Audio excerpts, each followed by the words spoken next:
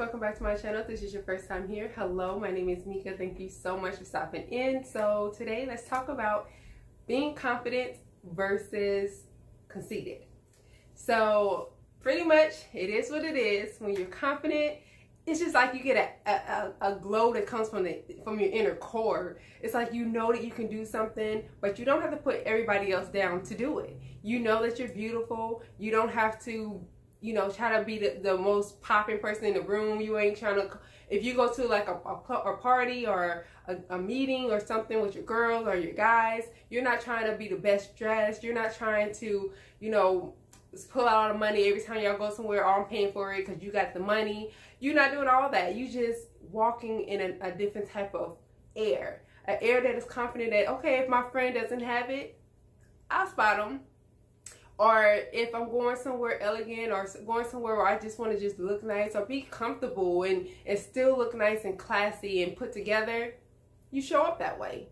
You don't have to be this, oh, everything, all attention has to be on me all the time, because that comes off as being conceited. If you're like, oh, I look the best, I got the most money, you talking down about your friends. I've been in friendships like that where I had a girlfriend who was just like, well, you know, I would, you know, invite such and such, but she always broke and we always got money and all that kind of stuff. And it's just not cute, you know, coming off that way negatively, because you don't know what's going on in people's lives. And for you to have that type of attitude and, you know, that type of air about you, it pushes people away, really. It doesn't make people draw to you. That you could be the most confident person, but if you're overdoing it and trying to prove that you're just this confident, well put together, well-rounded person, it pushes people away. They start to see the opposite in you.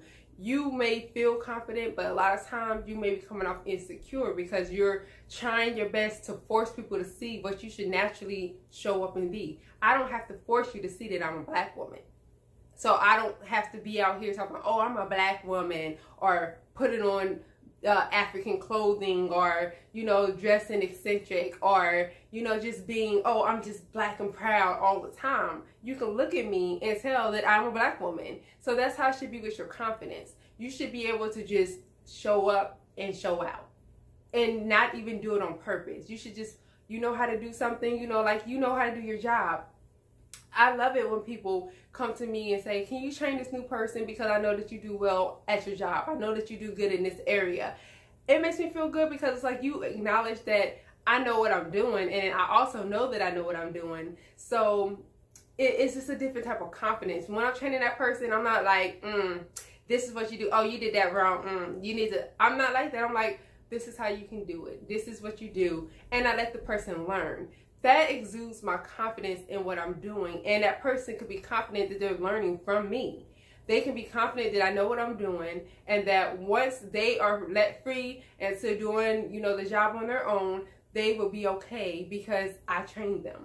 Now, if they were with somebody, if I was one of those people, one of those women, or like I said, people in general who is just like, no, you're doing that wrong, move, I'll just do it, or, you know, that type of attitude. First of all, that person is going to look at me like you're rude and disgusting. And then second of all, that person is not going to feel confident that they can trust you. So let's try to work on coming off confident in ourselves in every area, whether it is your job, your parenting, your physique, you know, what you look like, you know, what you're wearing, anything. Let's be confident in it and not conceited. You don't have to be out here trying to, you know, make sure that you're one-upping the next person. You know that you're going to a business meeting, so you're trying to make sure you know all information, and then when somebody's trying to talk, you're trying to cut them off. Oh, no, that's not correct. Oh, this is really how it should be done. Oh, no, no, no, no. I've been in jobs like that as well, too, where people have, at like team meetings and stuff, you may say something, they make you feel stupid because they're like, no, I know my job. I know that's not what you're supposed to do. Oh, no. And they're not even higher up. They're a regular coworker like myself, but they're so conceited in the work. I mean, some people get so airheaded, like so like their head inflates when they learn something. It's like we're supposed to be learning something every day. And it should be, it's great that you are excited about knowing something or being able to do what you do, but you shouldn't let it take over you to the point where you're just coming off rude, nasty, and just hard to be around. We like people who are confident, not people who are conceited.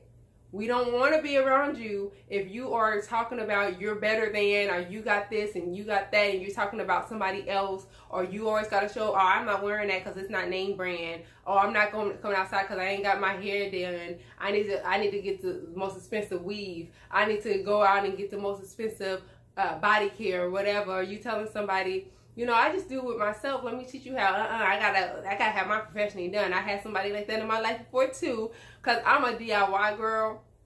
I'm a single mom, so y'all know how it is. I prefer to cut corners where I can. If I know how to do it myself, I just do it myself. And I had a friend before who was talking about she wanted to get her nails done. And I was like, well, it was really simple. Like, I can paint them for you, or I can just tell you how I do it myself. And she had like a whole beef it because she didn't want to hear that, and absolutely not. She would never be caught, you know, trying to do her own nails and stuff. It's not the same as when she goes to the spa. And, you know, like, nobody wants to be around that kind of person. You know, we want to be around people who, like I said, can walk in their own air and still be pleasant. People who can take knowledge or learn something new from somebody else. People who can help somebody else without putting them down.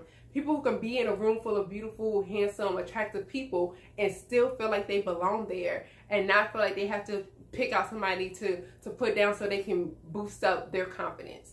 It should be natural. You should not be trying to compare yourself to anybody. If you're a confident person, you don't need to be comparing yourself. That's just how I look at it. If you're confident in what you are, who you are, what you're doing, comparing yourself is a waste of time, because you already feel like you are enough. You already feel like you have the talent and the beauty and the attractiveness and, you know, things like that to continue pushing on to what you're trying to do in life. But if you're sitting back on the sideline, pointing at everybody, oh, look at their shoes, look at their hair, I would never wear that. You're not confident. You very insecure and very conceited. So y'all let me know what you think about this conversation. Put your comments in the comment box below. We will keep the conversation going. I'd love to hear what you all had to say. Let's be polite and courteous, and, you know, be respectful of one another. And, you know, we'll talk next time. Bye.